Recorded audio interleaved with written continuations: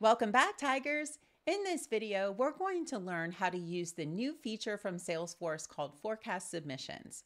If your team is exporting forecast reports to keep track of what the forecast was at a specific point in time, then this video is for you. Forecast submissions allow a sales rep or sales manager to submit their forecast on a specific cadence and see the history of their submissions. Now let's go check out how to make forecasting easier for our revenue teams. All right, here we are in Salesforce, and our first step is to go into Setup. We're going to go to Forecast Settings. And then we're going to scroll down and we should see a section that's called Allow Forecast Submissions. We're going to click the box to allow and click Save. And that's it. That's how hard the setup is. So they don't need any other permissions to use forecast submissions. So now we're going to log in as one of our users, Mina. We're going to go to the Forecast tab. And we can see that there's a new icon. If we hover over this, it says Submit Forecast. This will allow a user to adjust other opportunities, adjust their forecast as necessary, and then submit their forecast to their manager. So when a user clicks this button, they'll see their current forecast, and then they'll see the history of what they submitted by date. They'll click Submit Forecast, and then you'll see a green check mark here, and you'll also see the date. If you click this, you'll be able to see the history. Now the green check mark will stay here for 7 days. That's a standard Salesforce thing. And after the 7 days is up, the icon will look like this again. They'll be able to submit the forecast or view the history behind the forecast. Now we're going to log in as Mina's manager. So we'll go to Nate Panther, and then we'll go to the Forecast tab. And then we'll come down to March, we'll expand this out, and then he can see who has submitted their forecast and who hasn't, and then the last date. So Nate will be able to click on the forecast. They can see the current forecast in blue up here, and then they can see the submission history for Mina right down here. You can see that Roger has not submitted his forecast just yet. And then Nate can submit his forecast to his manager. So as soon as he's done all of his adjustments, judgments, all of those updates, he can click this button and click Submit Forecast. He can enter in any notes that he wants to up there. So let's just go ahead and put some notes in that I got from good old ChatGPT. Okay, Nate has a check mark. And Nate can now review his history, and then the notes show up as a link, and he can click on the link and see all the notes that he had in his forecast. All right, our next step is to figure out how to report on our forecast submissions. All right, so we're going to go to our report types because we have to set up a brand new report type. We'll go to New Custom Report Type, and we're going to look for Forecasting Submissions.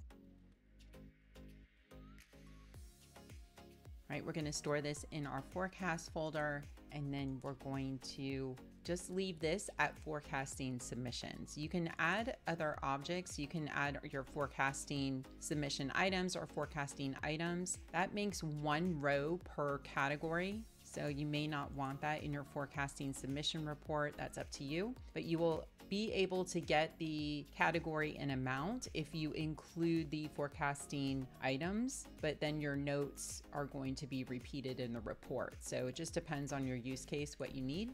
So we're going to go to our Reports tab. We're going to create a new report. And then we're going to look for our new report type that we just created called Forecasting Submissions. And then we're going to add some fields here. We're going to make this say end date or start date, doesn't matter, is in the current quarter. And then we're going to group this by our end date, maybe by owner as well. And then we're going to add some columns here. So we're going to do the submission date, status is latest, the note. If you're using different forecasting types, you'll need to add that as a filter as well. And then we want the created by of the submission as well. Now this cool field is latest. is going to show you what the latest forecast submission is. So you can see right here is latest is a way that you can filter if you have more than one submission per person within the same week or well, actually you can't have it in the same week. You can only do one forecast submission per week. So if you have more than one submission in a month, you'll be able to filter for the latest one for that particular person, which is a nice feature to have.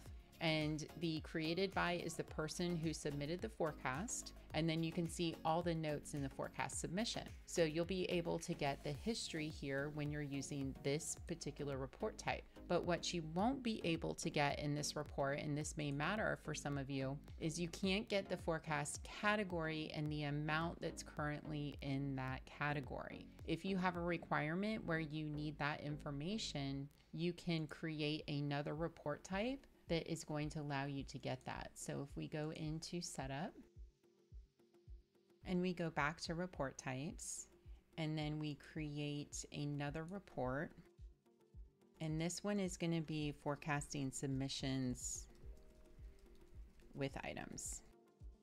We should say submission items actually, because you can do different ones. We'll store this in the forecast folder. And then you're going to select here the forecasting submission items. We'll click save and close. And then we'll go back to our report and we'll create a new report. And then we're going to choose that new report type. We'll do the same thing that we did on the other one, except we'll add in the forecast category as well.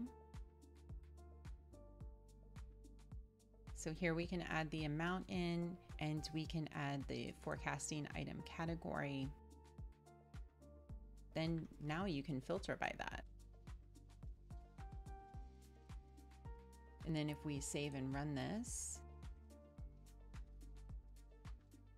now you have a view that contains the amount per category for each person. But what you can see it does is it repeats the note field over and over. Now there's one more report type that you can set up depending on your requirements. So let's go to forecasting submissions. This one is going to be forecasting submissions with forecasting items. Now the difference for this type of report is you'll be able to include all the fields from the forecasting items object, which is all your manager adjustment fields that may be important to you when you're looking at your submissions data. So we come over to our reports tab, we do a new report, and we'll use our brand new report type. Now let's go ahead and add the fields and filters we need.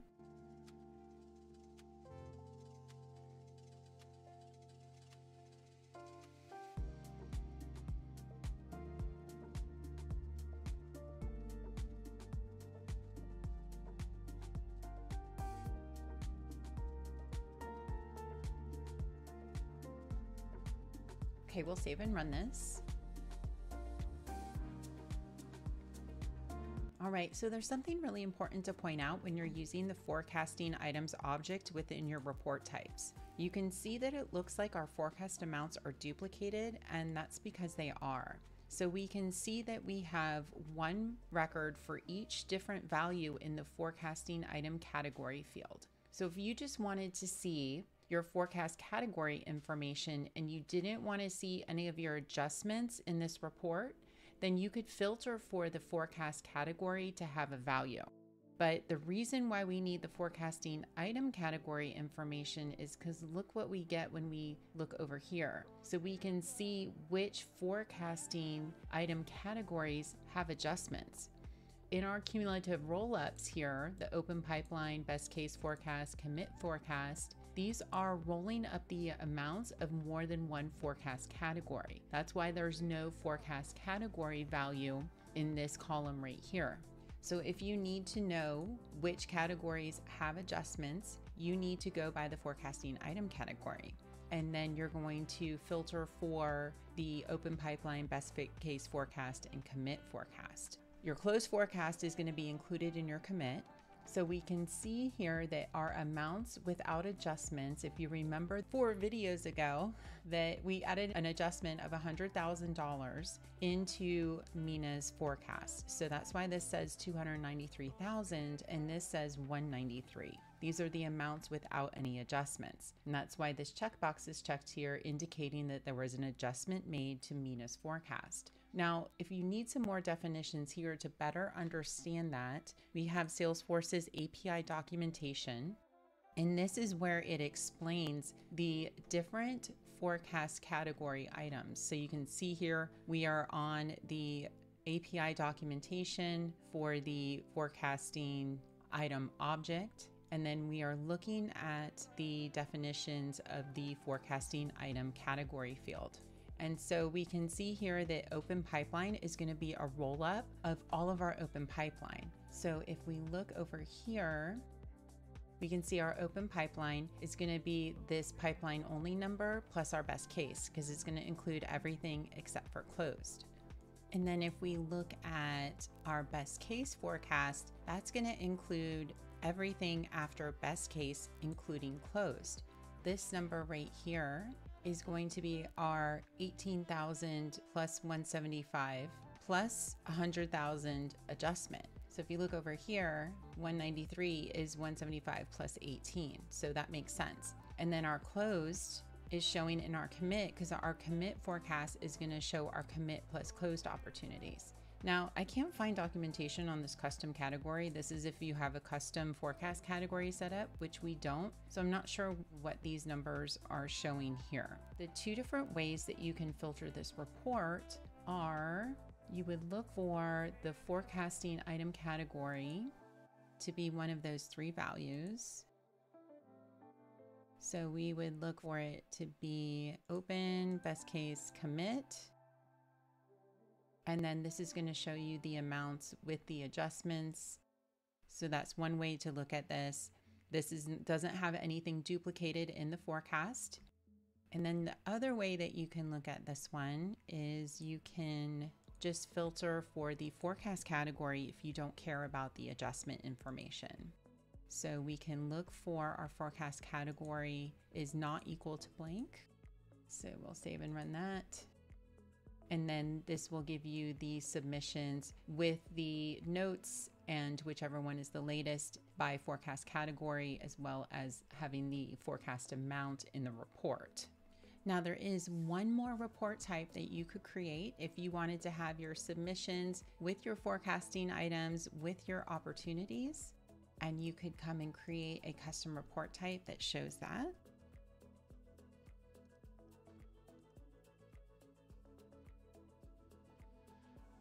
So you would select your second object as your forecasting items, and then you would choose opportunities. And then you can say A records may or may not have B records, and click save. And then we'll come here and create a new report for this. And now we can pull all the opportunities into our submission report.